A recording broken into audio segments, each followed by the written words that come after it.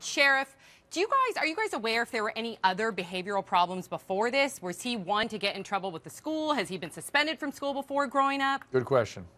Yeah, that's what, and I talked to the principal recently, and a lot of people who've known him playing baseball and being involved in other things. Some people said they were weirded out looking back. Other, what would have been potential victims if he aggressively pursued them.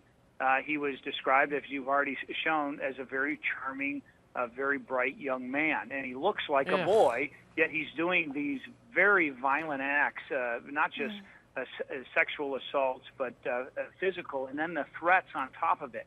Not just threatening to kill individuals, but to expose them, calling them all kinds of horrible sexual names, saying that he's going to ruin their reputations. Two girls already literally left the state of Arizona to flee him because they were in such fear of his threats.